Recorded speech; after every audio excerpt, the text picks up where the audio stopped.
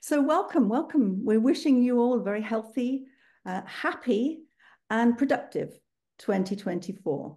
Thank you for joining us. As you all know, this is a very special day for us, the 6th of January, the day that there was the official inauguration of the very first Children's House, 1907 in Rome. And also to let you know that we're really grateful that we're joined today, not only by all of you, because without you, we'd be talking to ourselves. So you are the essential ingredients, but we are also joined by our president, Alain Tschudin. He is Professor of Peace Studies. And we're also joined by Takako Fukatsu, who is a Montessori advocate in Japan. And they're both here to share their commitment to a Montessori concept that we all know is embedded in our values, in our work, in our shared commitment, which is the concept of peace. We know that we want to prepare for a more peaceful world. And so the title of today's talk is Cross-Pollinating Peace. And both speakers are going to actually delve into their own past, their own history, and their own aspirations to share with you something of this mission that is so dear to all our hearts. Once our speakers begin, we would ask, please, that you turn off your videos. But once the speeches are over and we have questions, we want you to turn them back on so that we can all see each other and connect. We are also going to encourage you to put your greetings into the chat because I'm sure many of you will be seeing each other for the first time in some months or years. We'd also like you, please, to put your questions into the chat. And as we're moving along, we will have the team in Amsterdam supporting those questions and sometimes giving you answers to them and other times sending them to me. And we'll look at some of those questions at the end of the two talks so that we can answer some of them. Now, the team in Amsterdam, I'm not sure if you recognize them all, but I'm going to introduce them. So as you know, we have Joka, who actually helps organize the talks. We have Carolina, who is here to help support the talks and the questions. And we have a new member of staff, Ren, who is here also. Ren, if you wave, you can see Ren. She's also here. So we're here to support you and to support your thoughts and your questions. But I would like to share something with you that we think is rather special. We have a text that was published in 1924, which makes it exactly 100 years old. And this text was published in the journal, The Call of Education, which was the very first journal that was directly edited by Maria Montessori herself. The text was published in a number of languages, so even in those early days, Maria Montessori was aware that the movement was global and that she wanted her words to reach as many as possible. And so at the time, it was published in Italian and French and German and Dutch and was called La Chiamata or L'Appel de l'Éducation. So there were many attempts in the early days to try to make sure that the movement itself was reached by Maria Montessori herself and through her words. So I hope that you will allow me to just read a couple of paragraphs from that text to set the tone for today. I think the words are fresh. I think they speak to us today in our work, and I think that they are really a wonderful start to 2024. She said, "Those whose interest is in spiritual values, who seek after the highest in the human being, will recognize in our schools a work of love. Love, looking beneath external appearances, understands the many needs in the child with transient appearances, which are commanding and fundamental. These needs may be obscure and difficult to express, yet on them life depends. Love leads us to make a refuge for the divine side of child nature, disregarded misunderstood, and to open up the way for his spiritual development. Even those who stop at a superficial observation of facts, and she's talking about looking at the children in the school at this moment, will see here a school harmonious in its simplicity, where children work unwearyingly, visibly building characters without the teacher's correction or interference. Such observers will be struck by a feature new to schools, for the child is actuated by an inner directing power, no longer by the will of the teacher driving him on. Here lies the germ of a great social reform for the human being who is engaged in conquering himself, has his feet set in the way of peace. It's beautiful, isn't it? And so with that, with her words in our minds and our ears and our hearts, I'm delighted to introduce to you our president, Alain Tschudin, who was appointed in April 2022. He is, as you know, the Professor of Peace Studies and the Director of the International Centre of Nonviolence at the Durban University of Technology, South Africa. Prior to this, he served as lead consultant to the United Nations Special Advisor on Africa for fast-tracking the SDGs, and he has extensive humanitarian experience, having worked with UNICEF and Save the Children in child protection in Africa and the Middle East. If that wasn't sufficient, we can also say that he is actually a practicing registered psychologist and holds a PhD in psychology from the University of Natal and a PhD in moral philosophy and theology from the University of Cambridge. We're going to turn over this morning, this afternoon, this evening's discussion and talk to Alain. Thank you, Alain. Thank you so much, Lynn. It's lovely to see all of you from all over the world. I can see Dinny from Denmark, Pete's there coming to us from Japan. I say friends from Latin America, friends from the continent, yes. So just wonderful to see everyone in this collegial and warm environment. So I'd like to get cracking and on with the presentation. I think Takako has so many wonderful things to share with us that I'll move on to the presentation if I may.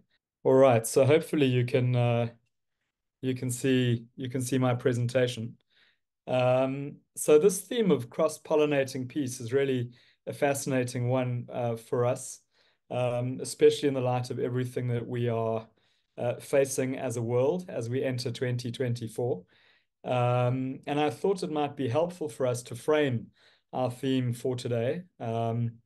And look at some, ruminations on education for peace. So recently, as some of you may be aware, we were generously donated some course notes from the niece of Ruby Woodford, who sat Maria Montessori's 1929 course, so the same year that AMI was founded. And you can see from this first quote that speaking about the powers of the educator, Dr. Montessori has a different idea of these powers. First, we must consider how can we intervene without damaging the child. The butterfly does not break open the chrysalis of its young. We must be restrained. Every help and intervention which is useless brings about an arrest of development. We must not undo. Every individual must grow for himself. The child must carry out this difficult, serious work of growth by himself, the work of becoming an adult. The child is the father of the man. So that's underlined in the original, what you see there, the italics I've added. Now, sorry, I'm just trying to, there we go. So picking up on that, I wanted to share with you that Montessori used this last sentence that's italicized as originally penned by William Wordsworth widely in all of her writings. You can find this in The Absorbent Mind, The Secret of Childhood, what you should know about your child, education and peace, and the child, society, and the world. So we can see this as something of a mantra for Montessori. And I think it's really, really powerful for us today, especially given what Lynn shared with us from the call, to look at the call to education as the call to peace. Because it's really important that we reflect on the impact of childhood experiences on the path of later adult life. So this, again, is from this year's presidential message, which has just been released. And you'll see there that we're saying, if we want peace, prepare the child appropriately. If we want justice, likewise, no poverty, zero hunger, good health and well-being, quality education, gender equality, or any other SDGs, the same. The pivotal words prepare appropriately can only arise from wholesome values shared by prepared adults committed to promoting the independence of each precious and unique human life. So that will probably be the only page of hard-hitting, well, I can't say the only page of hard-hitting text, but it's just to give you some idea of what frames the talk that I'll be sharing with you today. That said, I'm not a plant scientist and a biologist in that sense of the word, but what do we mean by cross-pollination? So if we look at the process here, we can see that pollen from one flower transfers to the pistils of another, helped by insects and wind or by hand. So if we were looking at roses, you would want to prepare different roses at a similar stage of development. To prevent self-pollination of the seed parent, you'd remove the anthers or pollen sacs from the blooms before the pollen is released. This process is best at sunrise when the blooms open. Petals and anthems removed after emasculation, the bud is ready to receive pollen from another variety. Pollen enters the pistil through the stigma and travels down the style to ovules in the ovary. If fertilized, ovules develop into seeds. Then finally, the success of pollinating depends on placing the pollen on the stigma at the appropriate time. So now you might be thinking, well, why on earth this, why on earth this issue? Well, let's look at this relative to the cross-pollination of peace. Pollen from the one flower transferring to another. What if we observe the rich humanity in one child and reflect on the plight of others in difficult circumstances? Left to natural devices or conscious intentional design and manual implementation. If we think of different roses at a similar stage of development, what about different children at similar developmental stages? To prevent self-pollination of the seed parent, remove the anthers from the blooms before pollen is released. Well, let's be aware of local context, such as violence, deprivation, abuse, to prevent this from taking seed in the child. What are the alternatives? We'll get to that. So, best at sunrise when blooms open, science shows that early intervention with appropriate developmental strategies is critical. And instead of conditions of violence and the seeds of disharmony, what about creating conducive conditions for optimal development? So appropriately prepared environments by prepared adults. Just as the pollen enters the pistil through the stigma and travels down to the ovary for fertilization, peace enters the child's world through conducive environment and by modeling from the guide over time. If given the chance, peace catches and catalyzes the broader community. What we learn from the success of pollination is that timing is everything, and conditions need to be conducive for cross-pollination. Okay, so with that in mind, I thought I would just get to our topic today. This is a photograph. As you can see, it's a class photograph. I apologize for the fact that there are only boys in the photograph. This happens to be the school that I went to. And this is me over here at a very young age with my classmates. As you can see, we're all from different backgrounds. And And you might think, well, why on earth is this being shown to us? Because, as I mentioned in conversation with Yoka in Maria Montessori's study, this photograph, believe it or not, was illegal. When this photograph was taken, late 70s, early 80s in South Africa, little children of different backgrounds were not allowed to be educated together as part of the government's institutionalized separate development or apartheid. So that image that you're looking at is an illegal image. We didn't care. So little Lasiba is sitting next to me here. We'd go to his house to play. Or Riaz over here would come to my house. We might go to Javed's house. We were not actually physically even allowed to go to one another's homes. However, our parents believed in a different reality and provided us with the opportunity of an inclusive education. But within the context of our time, this photo was an anomaly. So what were we seedlings of? Let's have a look at South Africa in the 1970s. You know, for the majority of the people in this country, quality education was an impossibility, as I've said, because of separate development and the so-called Abominable Bantu Education Act. Leading in the with an upswell from the 60s into the 70s, culminating in the 1976 Soweto riots. You can see Hector Peterson being taken away there by a fellow learner. So the complete antithesis of what we would regard as an education, quite brutal, actually. So, here we are talking about democracy, which is inclusive, which promotes peace, versus apartheid, which was exclusive and violent. So on the left-hand side, bear in mind, these are all children. On the left-hand side, ons wil saam met alle rasse lewe. That's Afrikaans, which we were all forced to learn at school. And it means we want to live together with people of all races. Okay, children protesting. On the right-hand side, this sign was taken in the late 1980s. City of Durban, under section blah blah of the Durban beach laws, this bathing area is reserved for the sole use of members of the white race group. And you see a little white child benefiting from that. So what's the point?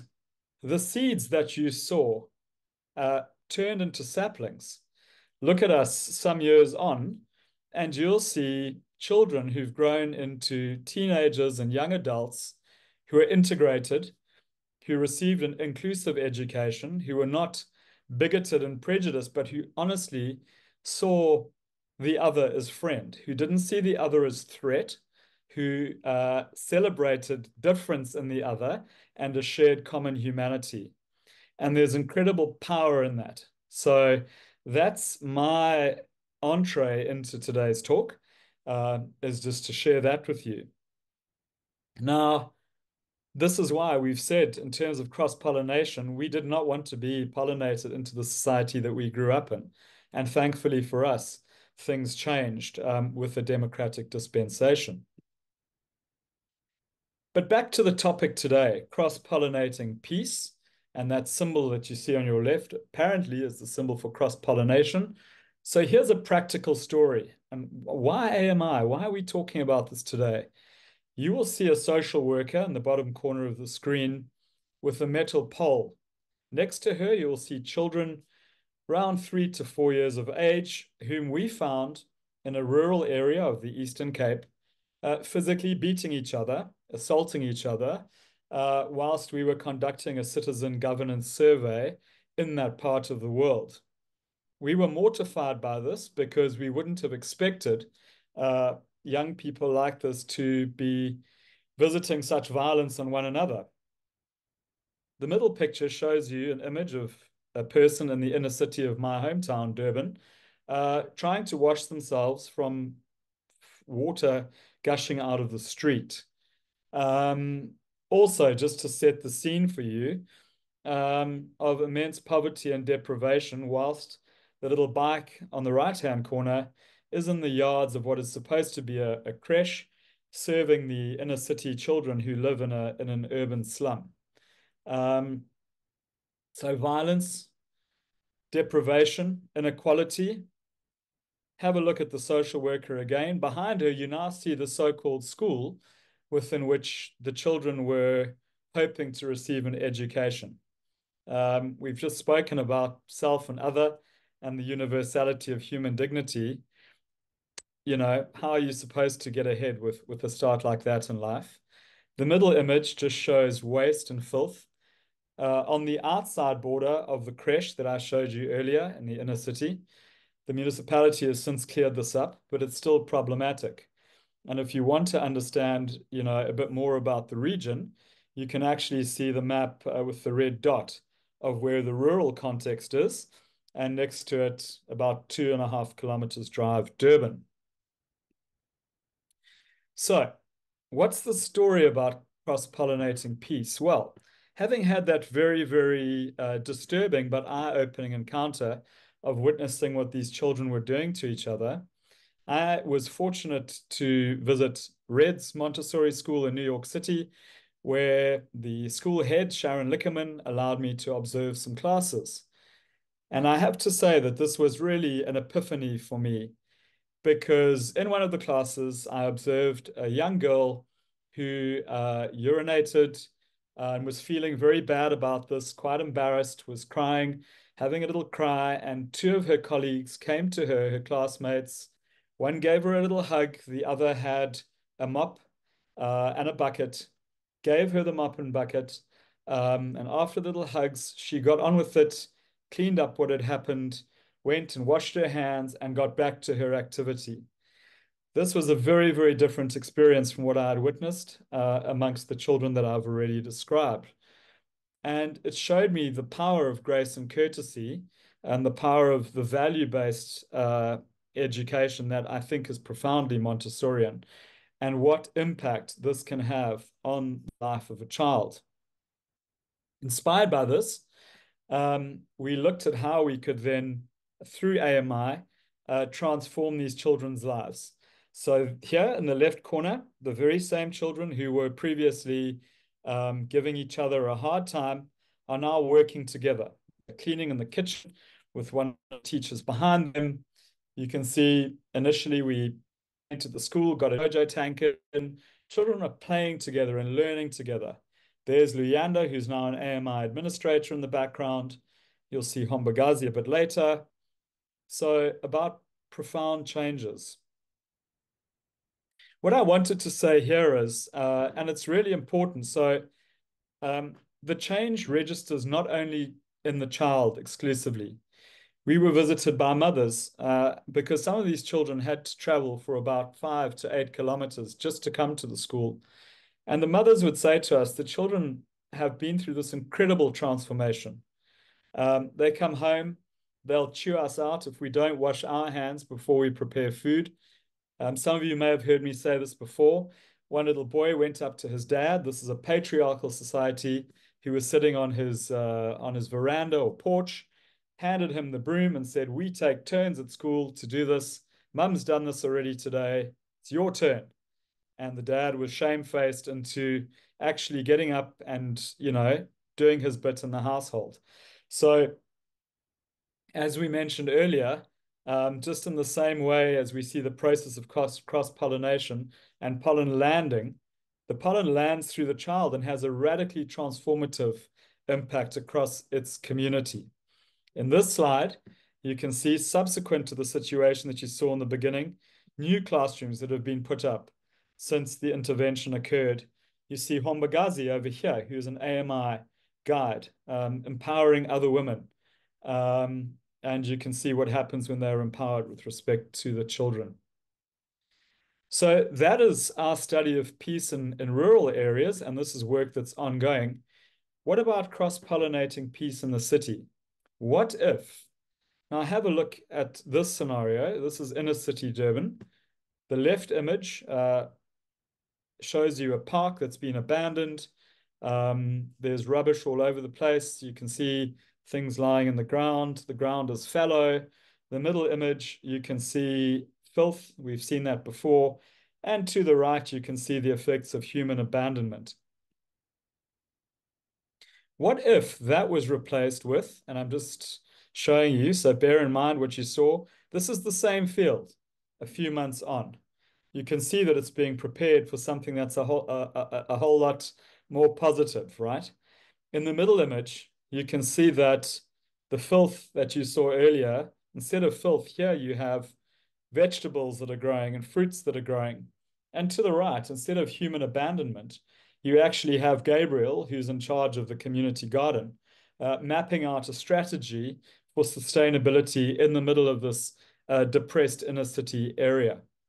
So this is what we're doing from the informal settlement of Dalton to Davenport Park. How exactly do we hope to go about this? Well, our aim is to have a world-class Montessori center adjacent to the inner city slum, along with a community garden for children and adults living in urban poverty. So here you can see the 6,000 square meter previously abandoned park. You can see what it's looking like now. You can see the building that was derelict. And yeah. So how do we cross-pollinate peace here? We are hoping with grant support that we've just received to be able to renovate the derelict house and transform it into an AMI center, to train and work with community-rooted educators from the community, I have to say. So from the inner city slum, as well as training and working with community gardeners also from the inner city slum. We cross-pollinate peace with appropriately prepared materials and environments, appropriately prepared adults, in order to have appropriately prepared children. This, again, it wasn't intended to be like this, but you can see that little quote there, of all things, love is the most potent. This dovetails with what Lynn said earlier about recognizing the work of love. Why do we do this? To promote flowering across life. You know, a lot of people have the misconception that we are only concerned as AMI with children in their earliest years. We're not. We're concerned with development across the lifespan. We're concerned with special needs and globally different contexts and environments. So then what exactly are we pollinating? Peace is one of those, you know, fruits of pollination. It's SDG number 16. But we're also pollinating the others when we do this work. We're aiming to reduce poverty and hunger, to promote health and well-being. We have an emphasis on quality education. The work we do is gender affirmative for women. We're trying to provide decent work and economic growth. We're investing in industry, innovation, and infrastructure. We're trying to reduce inequalities here so that we can have more sustainable cities and communities in rural areas too. This dovetails really importantly with production and consumption, as well as climate action, how we treat the world in which we live. And of course, without partnerships, none of this would be possible. So for us, the bedrock of all of this is peace, love, and understanding through education.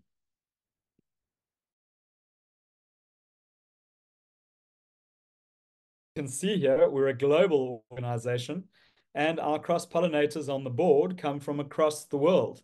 And it's really a delight and a pleasure for me to actually share the faces of our friends and colleagues with you. So this is at board level.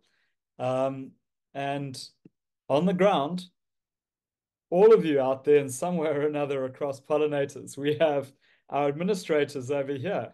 We have trainers, we have parents, we have guides, we have trainers of trainers. We have, you know, remarkable people.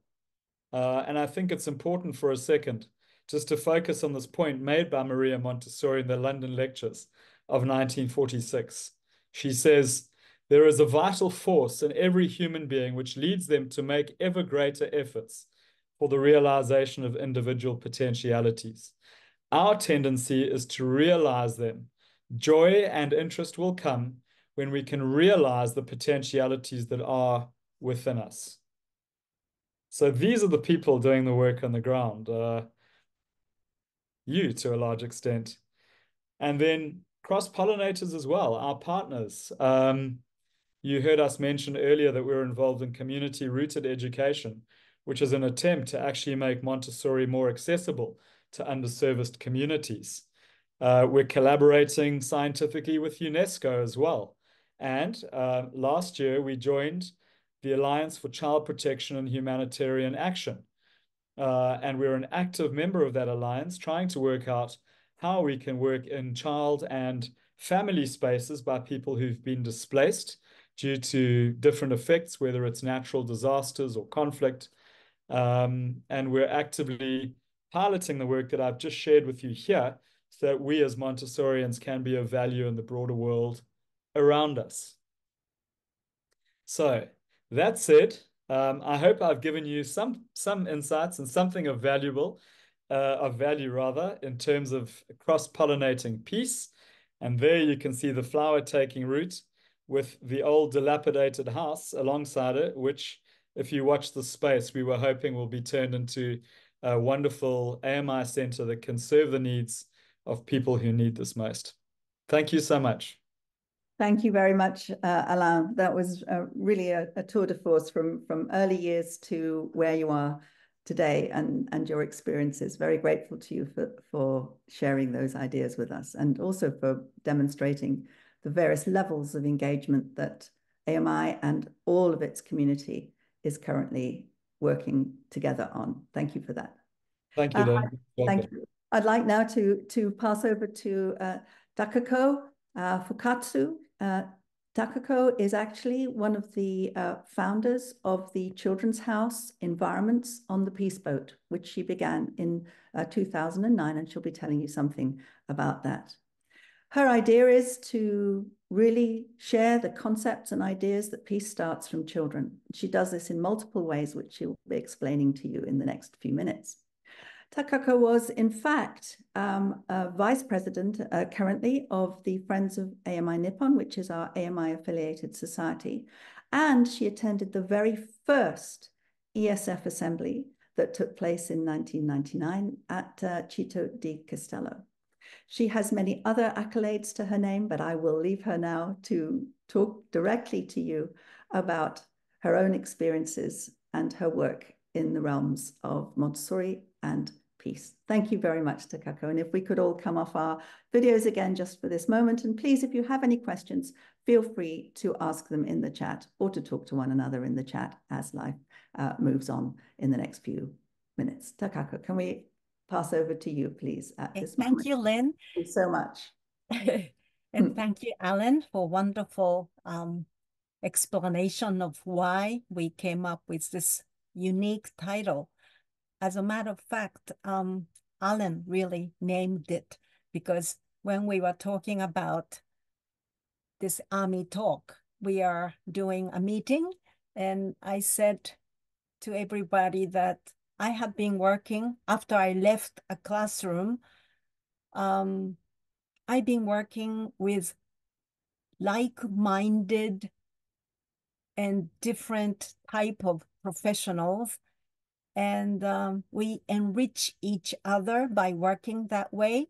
And then Alan said it's cross-pollinating. So thank you for that title. So I would like to share my slides. And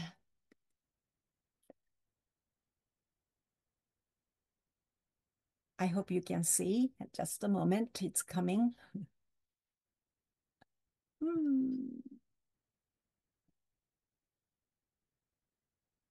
Okay. Can you see the title page? I hope. We can. Yes, yes. Okay, thank you so much. Okay. Let's see. I really have been working with other organizations, and before I begin my talk today, I thought maybe I should do a little self-introduction just to explain why I am so focused on refugee problems, and I'm very concerned about displaced persons now also. But I just wanted to tell you where I've come from. And this is a map of Thailand. And this red rod, I mean dots, I'm sure many of us met here 5 months ago, only 5 months ago. That was a wonderful World Congress organized by Thai committee. And we all gathered in this red place, Bangkok. But 40 some years ago, Thailand looked a little different. It was in early 1980s. There are 3 neighboring countries, Laos, Cambodia, and Vietnam's. They had a very rapid government or political change that there were lots of refugees. We can call it 3 million refugees have to fled their country, and they were seeking Thailand for asylum. It's a very safe country to move into. So Thailand became a host country for those 3 neighboring countries. So I will show you some arrows. These arrows indicating where they've come from. Let's see the top, number 1 arrow. This is where Laotians came into Thailand, the northern part, and there is a river, Mekong River, dividing Thailand and Laos. So people who were afraid of prosecutions, they had to swim across this river to get into Thailand. And very unfortunate that many of them drowned and didn't get to the Thai border. And here's Cambodian, number 2 arrows. Here's people had to walk to Thailand, and there are deep jungles this at the border with lots of landmines. So if you're lucky, you are able to walk into the refugee camp with malnourished or part of your body's been really destroyed by the landmine. But then we call it land people are from Cambodia. And now, what about Vietnamese? Well, there is no connection to Thailand. I mean, a direct connection by land. So they have to sail. They have to wait for the certain wind so that they can go reach this southern peninsula of Thailand called Songkhla. So that's where the refugee camp for Vietnamese are for. Now, a little brief history of myself is that I was working for emergency relief NGO up in this northern area, and I was language instructor for those Laotians who really wanted to resettle in Japan. So they want to have a second life in Japan. So yeah, I was, I don't know what I was doing, but maybe grace and courtesy lesson on bowing, I don't know. But all these students, including a child, they all swam this river. I took this photograph last August. After the Congress in Bangkok, there was a tour called Eastern Fabulous. And as I saw this name of the city called Nong Khai, which is exactly where this yellow arrow is pointing, I just really had to sign up. I really wanted to go see what that city now looks like 40 some years later. And now you can see that land over there is Laos. Maybe that's where the capital Vientiane, and this side is Thailand. But this is kind of rainy season, but they usually swim when it's dry.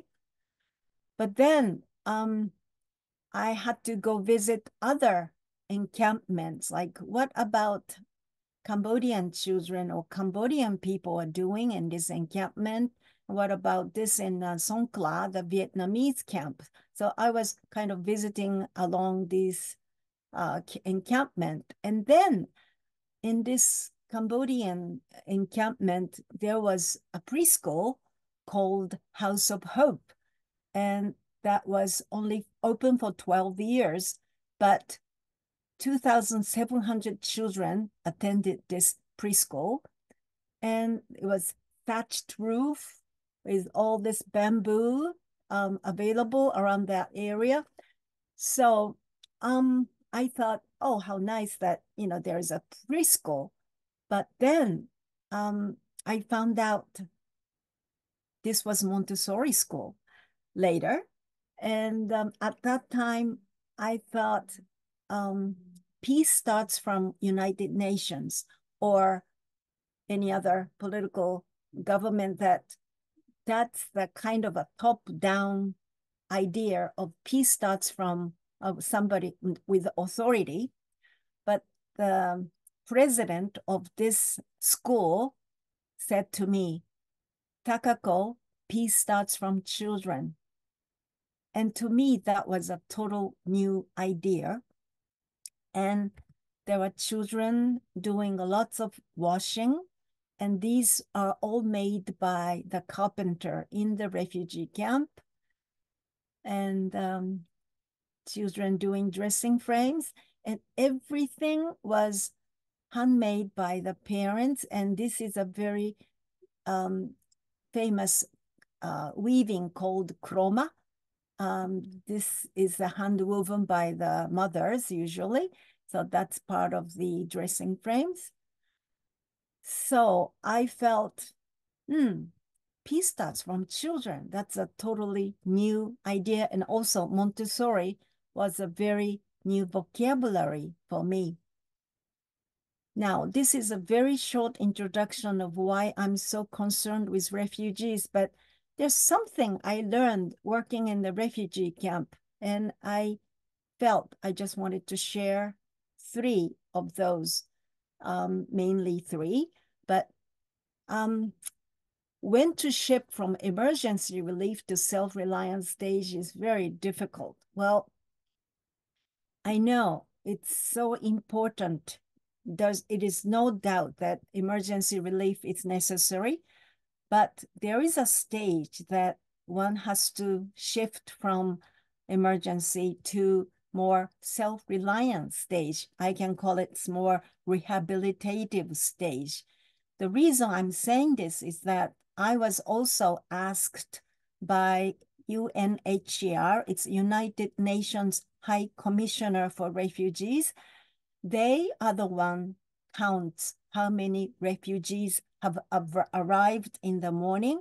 So they count, okay, 20 families arrived. So I give them rations. I distribute canned fish from Japanese government. And every day in my spare time from instruction, teaching Japanese, I was sharing canned fish to the beneficiaries, Laotians. But when you open it, you just finish eating and that's it. So every day I felt, is there any better way of doing this service? And then fishing pole. What if we supply fishing pole and there is Mekong River right in front of them? So maybe they can really self-feed when they are hungry. And that kind of self-reliance project is so important when it's really prolonged refugee life. So another thing I learned is that absorbent mind is active all the time during the war too, unfortunately. And I met this boy at the Thai-Cambodian border, and he was wearing camouflage jacket and pants, and he was pointing a toy gun to his friend. And to my surprise, I visited this preschool. That was, of course, not Montessori, but it was a local preschool. And on the shelf, toy shelf, there are lots of toy guns displayed by the teacher. So I said to the teacher, well, why do you have this on the shelf? But the teacher said, oh, they like it. They just really like doing it. So I put them on the shelf. And they said, that's what they see every day. They were really at the border of Thai Cambodia. So there are lots of border control guards. And that's exactly what they looked like. And children, of course, look at them every day. They think they're cool. So absorbent mind just really sucked up everything. And then I guess they feel they're so proud, or, you know, they just looking like the guard. And I felt this drawing, a child, this was done in a Cambodian refugee camp, but I think this was 5 years old who drew this. But if you look carefully, their bodies in front of this child, and there are tears running down from eyes. But it really seems that these tiny hands had to bury the body into the ground, and who knows what happened. But I think this shows the process of, I guess, journey that they had to do from Cambodia to Thailand, or maybe that's happened in their village where they were. But this drawing was a part of a book called Cambodia Chronicles. It's published by Federation of UNESCO Japan, but there is really series of drawings done by children, and it really shows what they have absorbed during the war or during the conflict.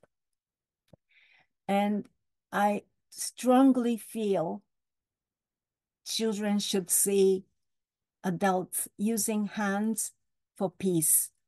And I saw another man, he was in the refugee camp making a music instrument, and he was using a very sharp knife, but still he was creating something for the culture, for the, I guess, for the expression, self-expression. But really, we should make effort so that children at this moment, they are at war, but somewhere in their daily life, they should see adults using hands for peace.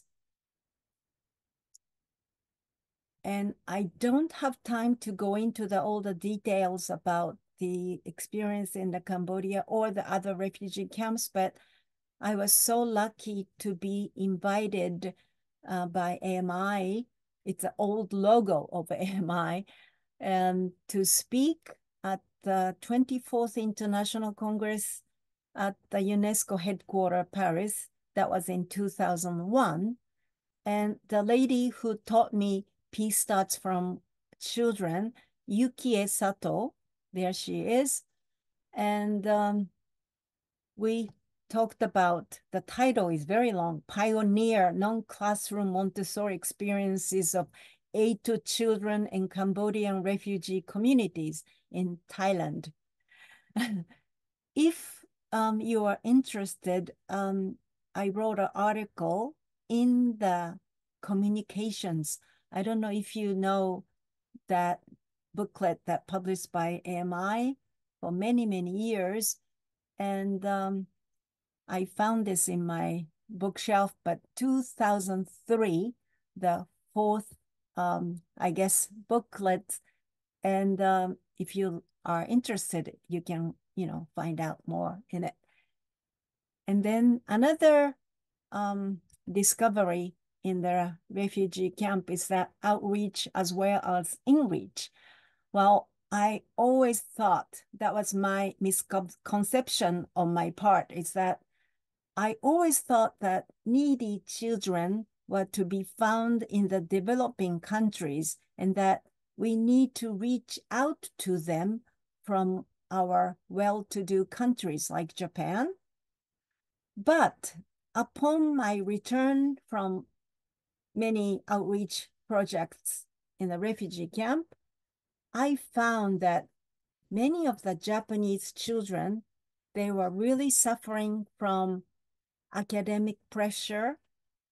So it's like insomnia or eating disorders, suicide from really pressure, academic pressure at society at large. And then I started to think that not only for the children in the underprivileged areas, but we also need to do in-reach program for the children in the developed countries like Japan.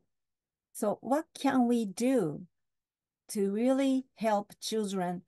And for both children, we need to really share the joy of learning, because one part, the children have no schools to go to. There's no joy of learning, but also in the developed countries, like in my country, Japan, just really not fun to learn anything. It's just memorization. So we have to come from both ends to work for the betterment of children. And I decided to really work outside of this box, do something with, I guess, cross-pollinating or peace with other agencies. So the first one was Peace Boat.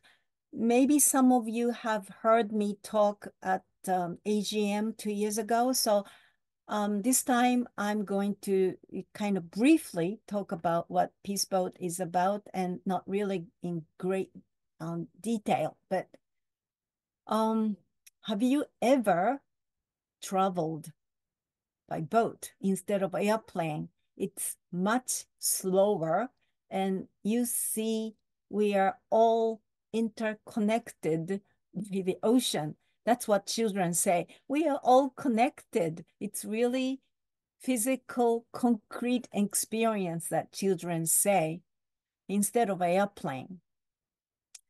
Now, what is Peace Boat? Just briefly, a Japan-based international NGO founded in '83 by 3 university students.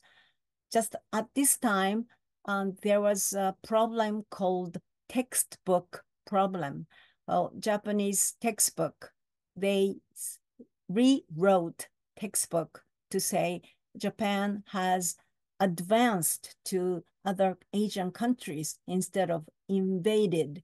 So these 3 students said, this is not true. So they said, let's talk to the students in Asian countries by really visiting face to face, knee to knee. In Japanese, we say knee to knee.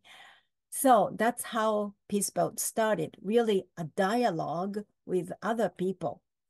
Now, it aims to promote peace, human rights, sustainability by sailing around the world, visiting 20 different countries on the 3-month voyage. Now, many of you have really helped me go to your schools or training centers. I really want to thank everybody who were at the ESF, the very first ES, who invited me and children to go visit your school. Both onboard and import, the program use both travel and education to explore its aims, centered on experiential learning and intercultural communication. And it is an intergenerational community of 2,000 passengers, well, sometimes 1,500, but age range from 2.5 years to sometimes 92 years old.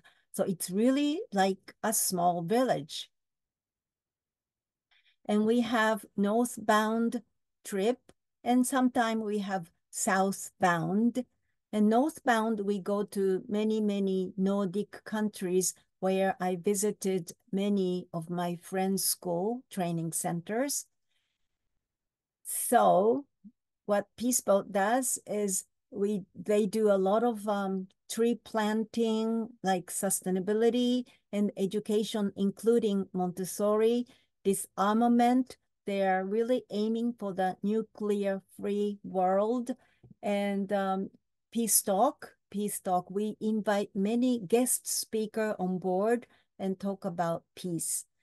And also humanitarian support.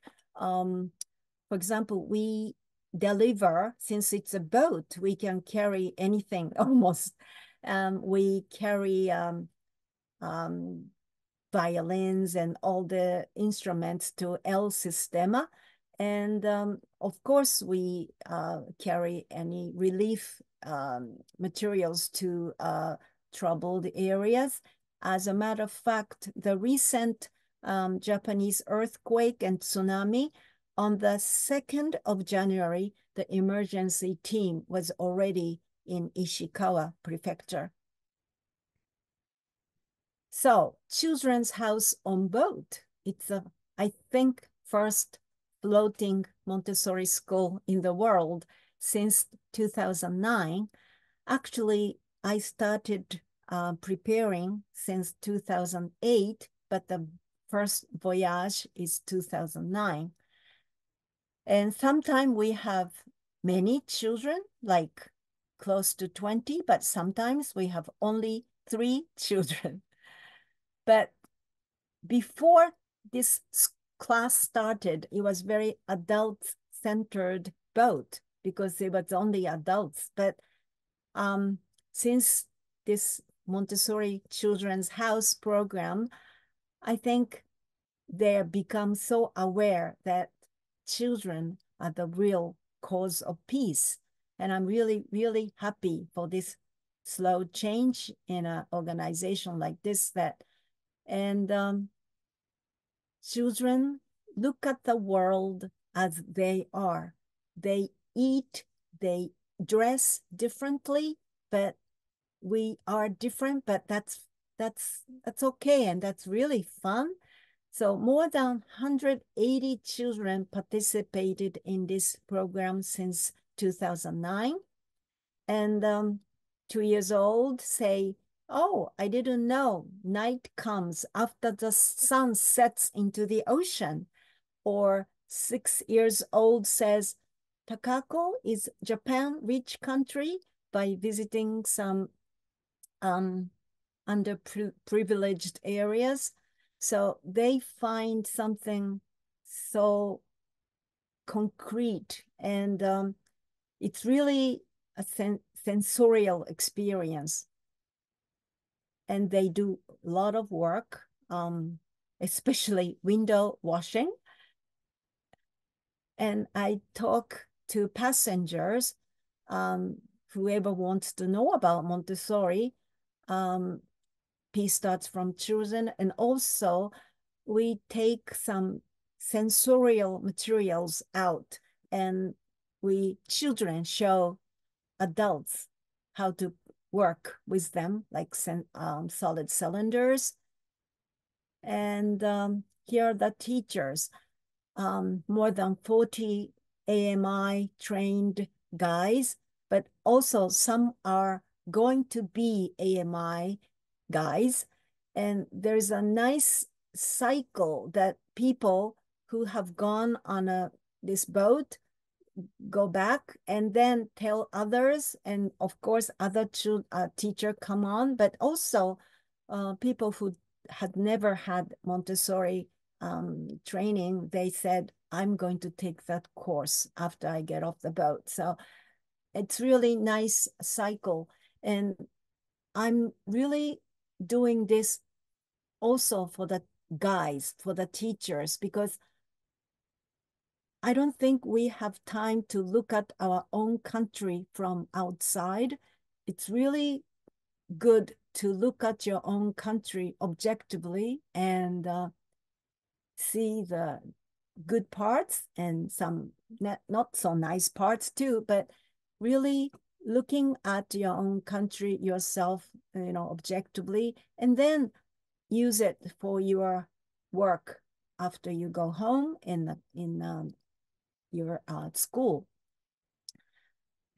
So I talk to the crew members because sometimes crew members are so nice to children that they overdo everything. And 2 years and 3 years old, they said, I want to do it by myself. So before voyage starts, I always get on the boat.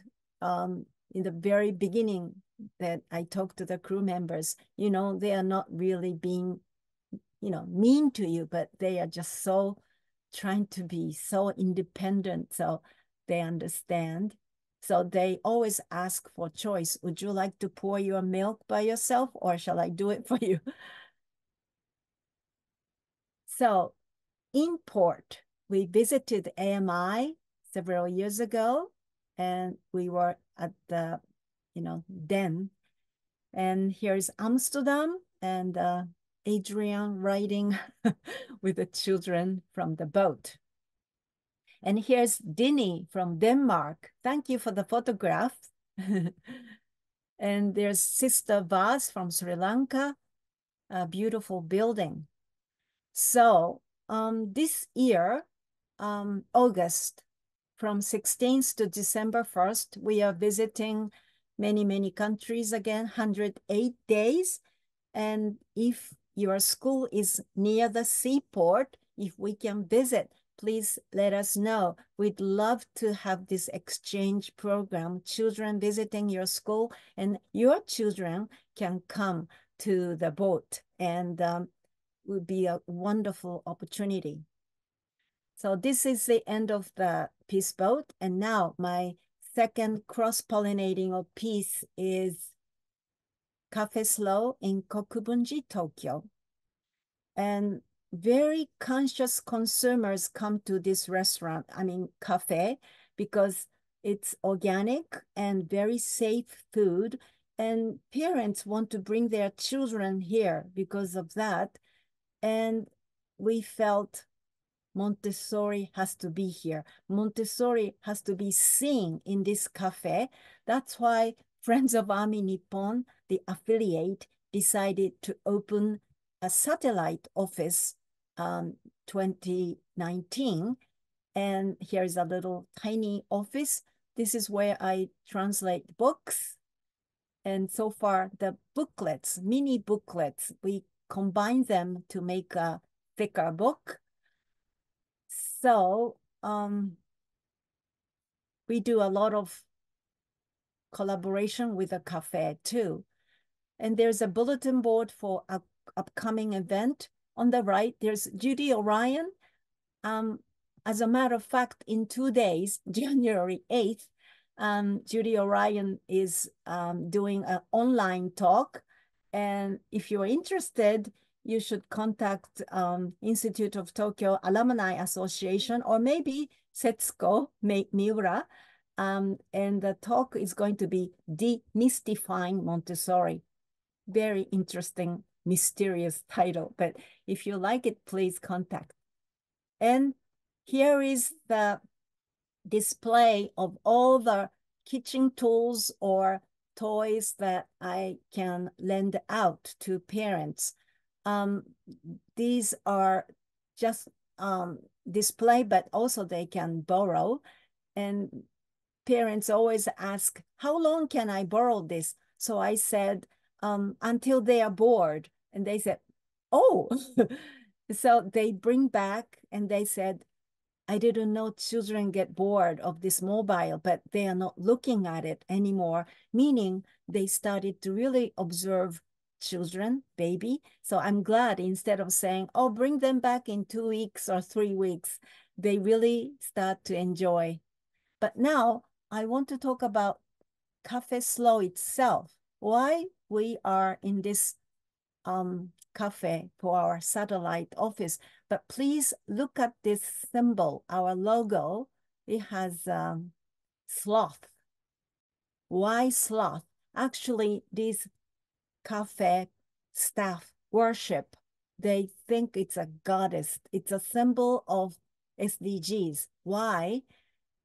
Low energy lifestyle. Sloths only have few muscle tissue to hang and themselves from a tree, and they climb up on top of the trees in the morning to soak up the sunshine to recharge energy. And recycling. Once a week, sloths risk their life to climb down for the toilet. They're like jaguars or eagles, the predators, but they always cover them with dead leaves, and they are returning the nutrition back to the trees. Symbiosis, they wander from tree to tree, another, to avoid competition and conflicts among their groups.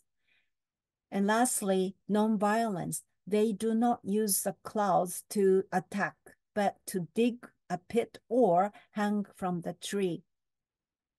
So already this is really sustainable cafe. And not only that, it's straw bale made out of. We carry this straw from Biwako Lake, solar panel, candle night events. And it was very Montessori from the very beginning. On the opening, we started to construct straw bale, and there is Susan Stevenson taking photographs, and Judy Orion, she did a talk at this cafe, and Karen Salzman, she came. And Naoko Ogawa, when we opened this satellite office, we had a wonderful talk by Naoko, and followed by organic buffet dinner, which was so wonderful. So Montessori with tea or coffee since 2019. We do this child care consultation service over a cup of organic tea or coffee, and the proceeds go to 1/3 go to Cafe Slow for the venue and cafe itself, but 2/3 go to Friends of Army Nippon.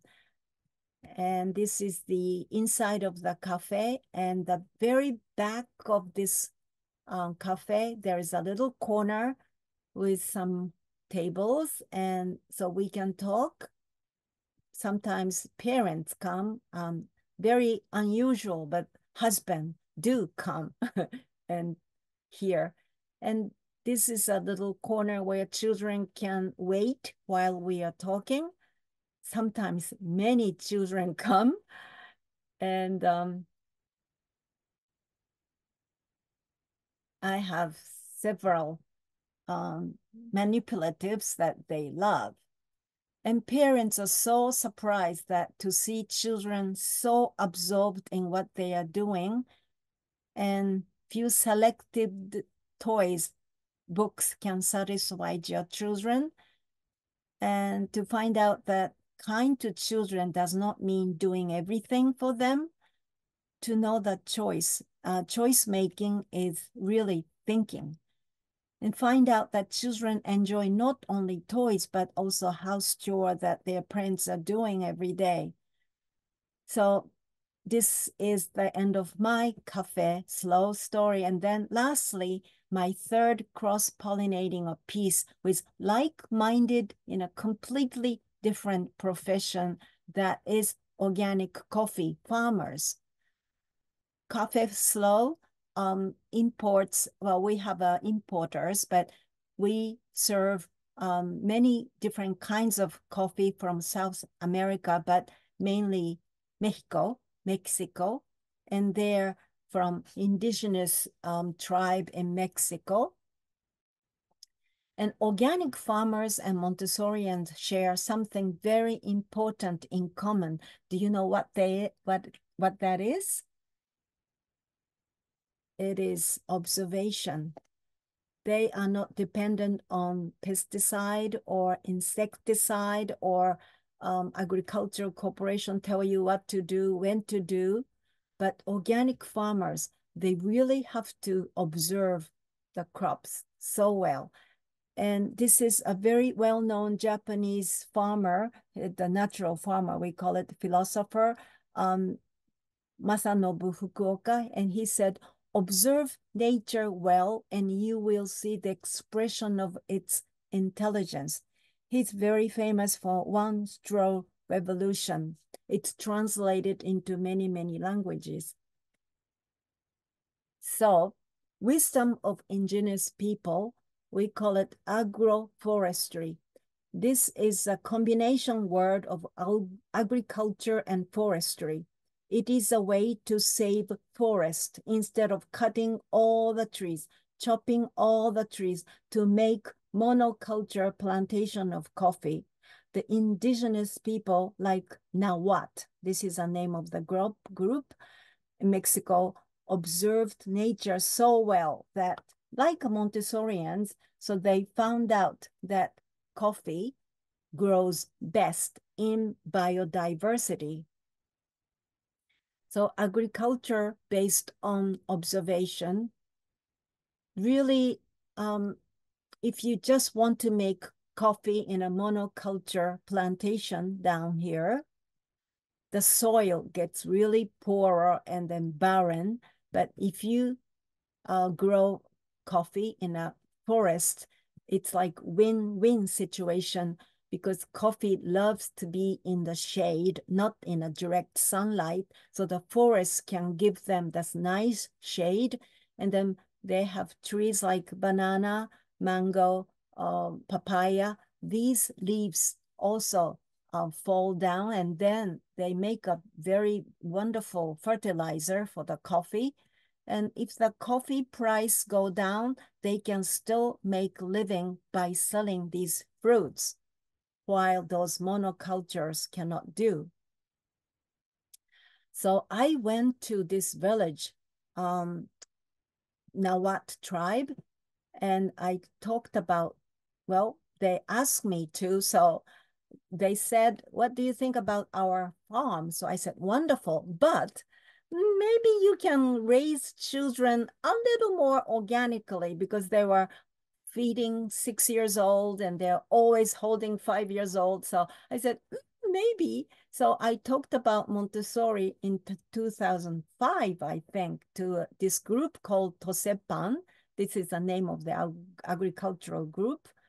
And they loved it. They just immediately understood, because they are the great nature observers, and they understood Montessori so right away. And the one staff was really interested in Montessori. Her name was Maria Luisa Arbores Gonzalez. And then she is kind of sitting next to me here. But to my surprise, she became a Mexican politician now. And she's really working so hard for this sustainable country, Mexico. And here's a lady who taught me everything about agroforestry, Patricia Mogel. And I know there is a Congress coming up in 2026. I strongly recommend to Patricia to be one of the speakers. So Montessori communities, they used to name Tosepansori, but now I heard they changed it. But now they have a Montessori community of Nahuatl children. And yeah, they are. I'd love to visit them next time in Mexico. But so this is the end of my story. And thank you for listening. And I have some addresses. You can look up Peace Boat and find out when we are going, and Cafe Slow, and my email address, cafeslowmontessorigmail.com. Thank you so much. Thank you very, very much indeed, Takako, for that extraordinary explanation of ways in which we can cross-pollinate the meaningful work that we want to do through Montessori and in connection with others. I think everyone's really enjoyed the story and the variety of different ways in which you have thought to connect with others. I'd like to thank everybody for being here, and some of the there was a great deal of interest, Takako, while you were speaking on the Peace Boat, not only on what it does, but how others could get involved. So I wondered on two fronts, would it be possible, first of all, for you to perhaps organize with us another Zoom where we could contact those that were interested? and perhaps just do something very specific for those that would like to know more. I don't know if that's possible. Of course. And we are now expanding to elementary program, and we need elementary teachers, but hopefully somebody who speaks Japanese.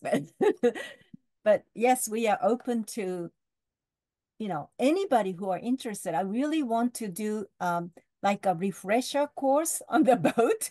Like maybe we can pick up Anne Kelly at Tasmania and have 2 days workshop on the boat. How about that? Thank you, Takako. So if you wanted to put a contact into the chat, that's fine. Otherwise, you could leave it to us and we'll organize a Zoom and contact the people that are on this call, because we can do that very easily. Sure. Thank you. All right, thank you. And there's one more question for you. Somebody wanted to know the authors of the one of the documents that you just mentioned on the straw. I'm just trying to think. Yes. Straw Revolution. If you could just Yes. the author's name again, that would be very helpful to all of us. His last name is Fukuoka, Fukaoka, Fukuoka. Thank you. Can I? Fukuoka. Yes, perhaps again, you can pop that into the. Yes. Caroline has very kindly popped it in there. Thank you, Caroline. Thank you. Fantastic. And so in some ways, the insights I think that both yourself and Alain have shared have been absolutely extraordinary. Could I ask, Alain, from your perspective, and we won't keep you very much longer because we're 20 minutes over, so we'll be about another 5 minutes together. But Alain, from your perspective, you've had a lot of experience in humanitarian action for children all over the world. And would you be able to explain a little bit more about the reason for us joining the Alliance and what we're hoping could come from that? Thank you. And then I'll come back to you, Takako, with one more question, and then we'll close. Thank you. Sure, Lynn. Thank you so much for the question.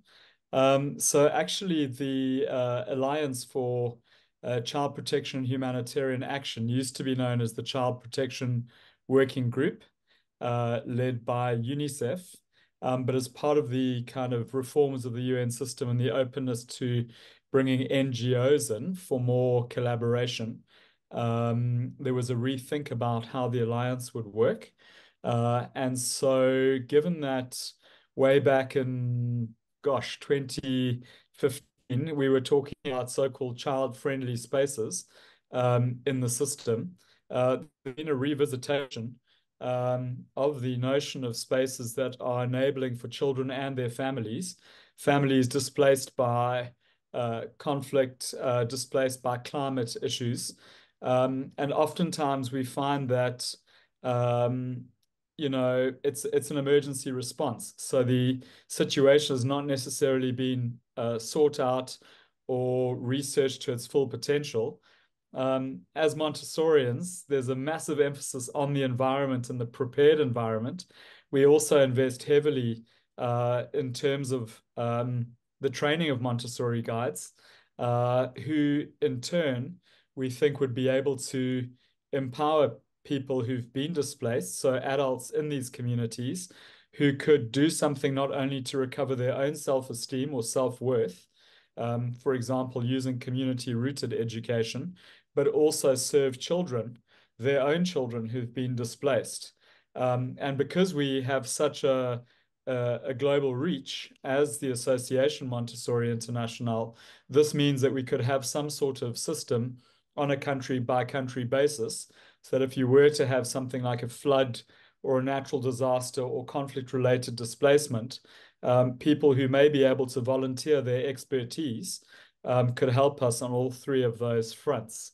So I believe that we're currently working with one of the technical working groups on the Alliance on this very topic at the moment. So I hope that gives you some sort of an answer, Lynn. Perfect. Thank you so much. That is lovely. And Takako, perhaps you could also just tell us a little bit about the way in which the Peace Boat work has influenced all of your kind of connections in Japan? Has that created more connections for you beyond just the Peace Boat itself? Well, in a way, the staff working at Peace Boat come to Cafe Slow, and Cafe Slow people go to Peace Boat. It's really a cross section. And some of them decided to live in the town where Cafe Slow is, and vice versa, because once you traveled around the world for 3 months, you don't want to work at 9 to 5 regular work anymore. They try to find a work that's sustainable, more peaceful. So they come to Cafe Slow for work. So it's really interesting exchange. Thank you so much. And Takako, could you possibly share the website which will connect us to the talk in that's coming up with Judy in Oh, yes. Okay. I think there's Setsuko Miura here. Yes. Setsuko-san, can you put it up? Because or or you can go to the AMI website and look up the training center in Tokyo, and it should also. It's organized by Alumni Association, so yeah. Okay, thank you. We'll do that, and if not, we'll send it round. Okay. Thank you very much for that. And I would just say to you all that we are so grateful that you joined us today. Thank you, Setsuko. She's putting it into the chat there, I see. Thank you. Arigato. Thank you. And just to say to you all that whilst it is so inspiring to hear of these amazing contributions through our Montessori lens and our work that both Alain and Takako have done, we also know that all of you are making those kinds of contributions too in your various different ways. And so as we start 2024, I think it's terribly important for us all to know that each one of us can genuinely make a difference in this world. And although sometimes the news causes us to stop and to despair, we are actually doing something. We have actions. You are all taking them. You're all doing something. You're all connecting to adults and children, to elders, and to others in our world that can make a difference. And so we're thankful, so thankful for all of you. Thank you very much indeed. Continue doing the work that you're doing. Do as much of it, but know that you don't do it alone. You do it with all of us. So thank you very, very much to all of you. A happy new year to those that are celebrating, to those that are still to celebrate the new year. Let's make 2024 one in which we can be connected. Thank you very much indeed.